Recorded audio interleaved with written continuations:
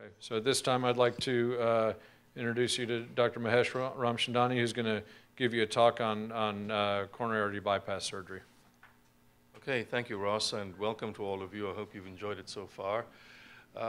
So we're going to spend 20 minutes or so talking about coronary bypass, not how to do it. The technical aspects of it, I think we discussed with most of you in the lab yesterday, but talk mainly about the evidence and some trials. So the first first survivor from coronary bypass was done here at Houston Methodist in 1964. Dr. Garrett, DeBakey, and Dr. Howell, all three sadly have passed on. The first Lima to the LAD was done in 1964 in Russia by Kolosov, and incidentally he used an anastomotic device for that. Another story, but it's interesting to note that the Russians were so far ahead. Cardiopulmonary bypass, the development of it in the early 1950s by James Gibbon with a grant from AT&T really set everything rolling. Angiography by Mason Sones in 1958 at the Cleveland Clinic, selective coronary angiography, also was an important advance. He was actually trying to do an aortic root injection and accidentally cannulated the right coronary artery and in fact gave a power injection. The patient coded, was revived, and he got great pictures of the right coronary artery, and he figured that there was something in it. Cardiopulmonary was developed in the 70s in the UK by Mark Brainbridge at St. Thomas's and Brett Schneider in Germany, and variations of those solutions are still being used today. An off-pump CABG developed in the 1990s with minimally invasive CABG coming on in the 2000s. I won't spend too much time talking about the different varieties of CABG. We might touch a little bit on off-cab. So the evidence for CABG is based in 3 large trials. So I'm going to go over all the basics because it's important that you should have this foundation. And they were conducted in the 70s and the 80s, and they compared CABG to medical therapy. Less than 10% of patients received a Lima graft, okay? And medical therapy, of course, is not what it was not then, what it is today, which is aggressive risk factor modification that you're all familiar with. The 3 trials that I'm referring to are the coronary artery surgery study, the VA study, and the European coronary surgery study. Each of these looked at patients with triple vessel disease, in the case of CAS with depressed EF, and also in the case of the VA study. All 3 of them showed that in patients who had advanced coronary disease with depressed left ventricular function, CABG was far superior to medical therapy. Now, in 1994, Dr. Yusuf wrote a very nice review in the Lancet. It's now about 25 years old, but still well worth reading because it encapsulates all of the evidence from 7 randomized controlled trials of CABG versus medical therapy up to that point, and showed that CABG improved survival and symptoms, and the benefits were most seen in patients with advanced triple vessel disease, left main stenosis, yes please, left main stenosis, and a bad left ventricle. Now, the benefits of CABG were underestimated for severe disease because most patients who were enrolled in these trials were low-risk patients.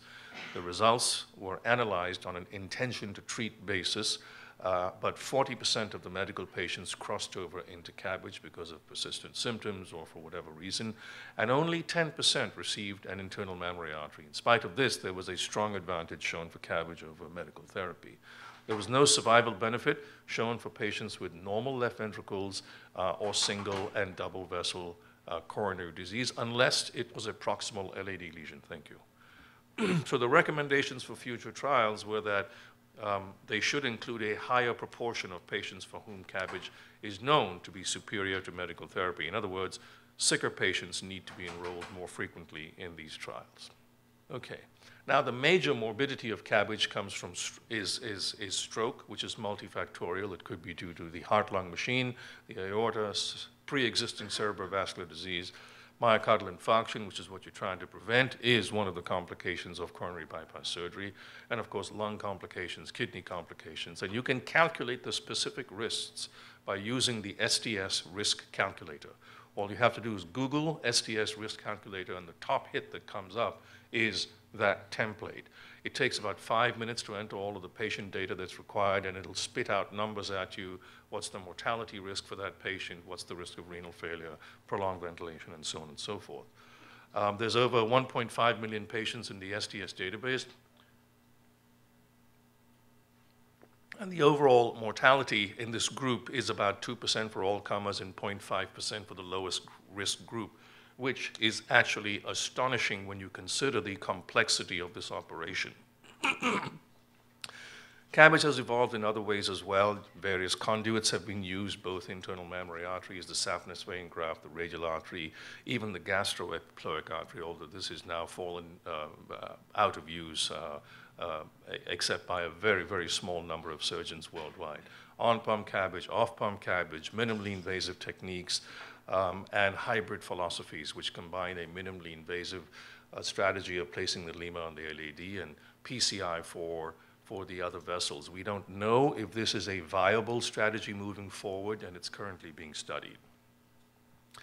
So PCI has evolved greatly since the first report in 1979, when Grunzig described in that famous article in the New England Journal his report of doing a balloon angioplasty of somebody who had a significant LAD lesion. And of course, all of you are familiar with the evolution through bare metal stents and drug-eluting stents, and PCI claims equivalence to CABG using the same rationale that CABG used over medical therapy, and therefore claims parallel benefit over medical therapy. But a trial in the New England Journal in 2007, which compared PCI versus modern optimal medical therapy, almost 2,500 patients, showed that there was no difference in death or myocardial infarction up to 7 years, but, and this is important to note, PCI was better at relieving angina, but not myocardial infarction or death. So it's good for symptoms, but it doesn't have the same power that CABG has in improving survival. The Freedom trial in 2012 looked at CABG versus PCI in diabetics. A large number were screened, as you see, and about 10% were deemed to be eligible, and only 1,900, 6% of patients who were screened out of, which is almost 34,000 patients were actually enrolled. So when you see numbers like that, it always casts into doubt the external validity of any particular trial. And we'll contrast that with the Syntax trial in just a moment.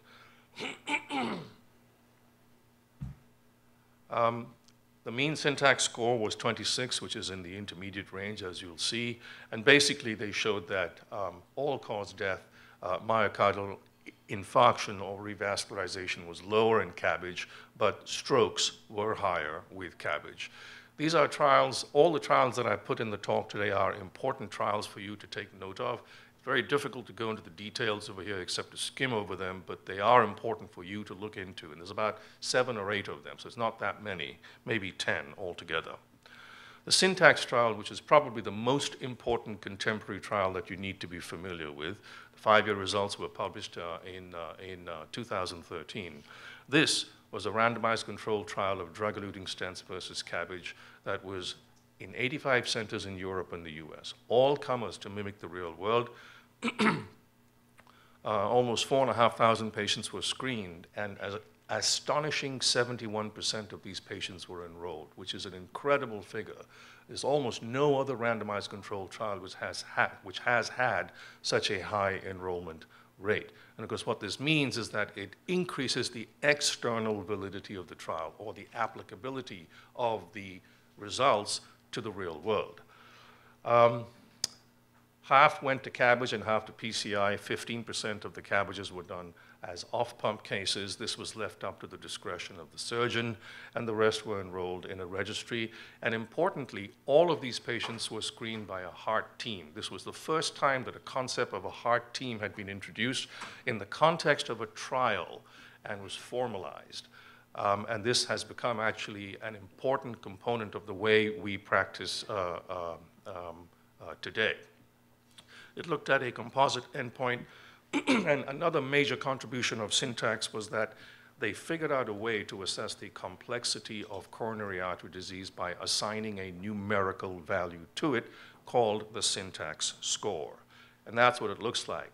Basically, you have this map, and you have a number assigned to an area in each specific vessel, and what you then do is you look at an angiogram and you sit down and you score the patient. So a patient who has very diffuse disease, very diffuse triple vessel disease, will have a high syntax score, and somebody who has focal lesions but doesn't have much in the way of diffuse disease will have a low syntax score. And what they showed was that in all comers, in the blue line, you were much more likely to survive out to 5 years if you had CABG versus PCI in the yellow line. But this difference was more or less eliminated, not completely, in patients who had low syntax scores. So for the first time, we're beginning to parse the differences between patients with triple vessel disease and show that if you have a low syntax score, in other words, focal lesions that can be treated by PCI without further disease downstream, you may have outcomes that are similar up to 5 years. In the high terciles, patients who had very severe diffuse disease, CABG was far superior than in the entire cohort. And a follow-up study which looked at a cause of death analysis in the syntax trial that was published 2 years ago in JACC showed, and if you pay attention here to the green part, that the cause of death from myocardial infarction, which is the green section of this pie diagram, was much higher in patients who had PCI than in those who had CABG. Now, 2 or 3 slides on op-CAB versus on-CAB. Don't have time to discuss it much over here. Excuse me. There are only 3 randomized trials out there. One is the coronary trial, the other is GOP-CAB, which was the German op-CAB trial, and the other is RUBY, which was a trial conducted in the United States at various Veterans Affairs hospitals. The coronary trial has results up to 5 years. GOP-CAB has 1-year results. And these were all, in these 2 trials, there were experienced surgeons. In the coronary trial, you needed to have at least 2 years of experience in 100 cases of op-CAB as a minimum. And in the German study, you needed to have done at least approximately 300 cases. The patients were older, more urgent cases, more diabetes, and op-CAB was shown to be as good as on-CAB. RUBY, you had less experienced surgeons, and there were attendings and residents who were operating over here, and they showed that op-CAB was significantly worse at 3 years. This was an institutional registry study which looked at approximately 13,000 patients over an 11-year period at Emory. Approximately 52% of them were done on pump and 48% were done off pump. And they showed that as the risk profile of the patient increased, op-CAB disproportionately benefited them more. So in other words, if your STS risk was greater than 3 because you had bad kidneys, bad lungs, dementia, whatever, you were much more likely to do better with op-CAB as long as it was done by somebody who knew how to do it well. So the evidence shows that op-CAB done well is as good as on-CAB, and higher risk patients do better with op-CAB with a high STS risk over the porcelain aorta. In order to do it well, you need to do it in low-risk patients so that it is a routine procedure for you, or send high-risk patients to an experienced op-CAB surgeon. There are various registry data as well which show the superiority of coronary bypass surgery over stenting, and this one from New York is just one of many that are out there. So why is CABG better than PCI? Well, PCI treats an isolated lesion in the proximal vessel. The complexity of the lesion affects the outcome.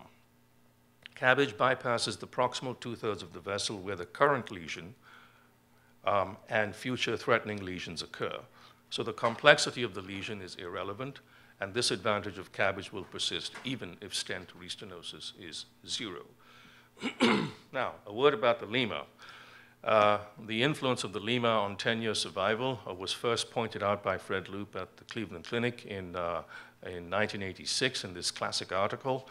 And in 2009, a follow-up study at the Cleveland Clinic where they looked at about 4,500 patients who had had previous coronary bypass surgery and who came back with symptoms, showed that if the patient had a patent left internal mammary artery, whether you did a redo surgery or whether you put stents or you treated them with medical therapy, you did not affect survival. So the lemma was what was the key ingredient to survival. You may impact symptoms, but you wouldn't have any impact on survival. We don't know why it's protected from atherosclerosis. It's used in about 97% of coronary bypass operations today. We also know that vein grafts aren't that great, and the patency rates for vein grafts vary in different studies. This was one of the worst patencies that was demonstrated in the PREVENT study, where there was about a 25% failure rate at 1 year. But most other studies that have looked angiographically at vein graft patency have shown failure rates of anywhere between 10 and 20% at 1 year, which is not that great, and certainly not as good as stents, which are constantly evolving. And stents, properly deployed, will have patency rates at 1 year that are far superior to vein grafts, as long as they're used for appropriate lesions done by experienced operators and properly deployed. So stent failure has become increasingly uncommon and is probably going to plateau out at a certain low level. There's never going to be a point where stents will not fail. But if you're looking at a 2% failure rate at 1 year, that's much better than vein grafts can achieve, as long as the stents are deployed in appropriate focal lesions. So ongoing trials may better refine the role of intervention for stable ischemic heart disease, and the FAME-3 trial and the ischemia trial. I mentioned these only for you to Google them and look them up on clinicaltrials.gov, because you will see what the trial design is, and it'll give you an idea as to what the endpoints are that they're trying to establish. These are ongoing trials. The ischemia trial is being funded by the National Heart, Lung, and Blood Institute at a cost of a whopping $100 million. And it's being done in many countries around the world. And in fact, there's a great deal of doubt as to whether it is actually going to produce an answer for us. So we'll have to wait and see. Now, a good way for you to get a review of the pertinent literature that surrounds the treatment of ischemic heart disease is to read the guidelines. And the most recent guidelines that are available are the European Society guidelines that were published in 2014. The American Heart Association STS guidelines were most recently published in 2012. You can look it up online very easily. Go to any of those websites. Slide sets are available for you to download. But importantly, when you download the entire manuscript of this particular guideline, the reference section will list every single important study that you need to be aware of that provides the evidence for these guidelines. The heart team concept, which was initially proposed in the context of the Syntax trial for coronary disease, is still more a concept than reality in most centers.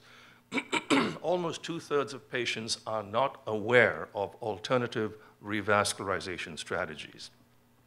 The ratio of PCI to CABG varies greatly in Europe, from 2 to 8.6. In New York State, one study showed that 53% of patients eligible for coronary bypass surgery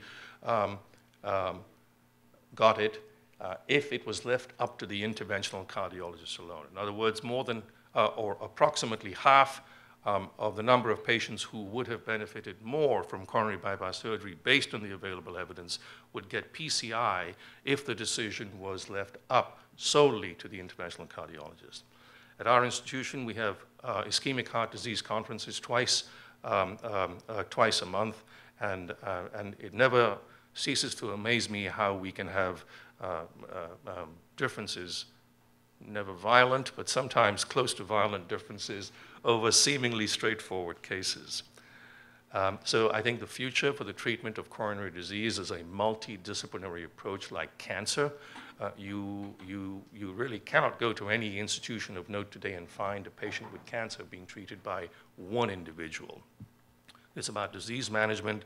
It's about patients, not procedures. The Syntax score is a major contribution. The role of hybrid procedures is as yet undefined. The heart team approach is critical, I think, for the proper management of these patients. And it's important to know that there is still a lot of gray areas in decision-making for coronary disease. Thank you.